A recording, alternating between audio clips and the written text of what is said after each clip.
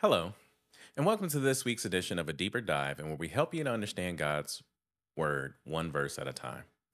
This week's verse comes from Mark chapter 10, verse 45, and it reads, "For even the Son of Man did not come to be served, but to serve, and to give his life as a ransom for many."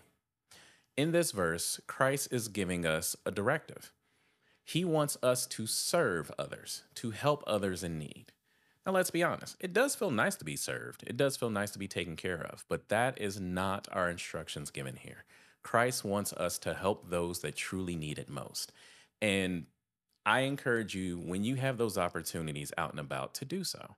It'll make you feel better at the same time. And help you to become more Christ like each and every day.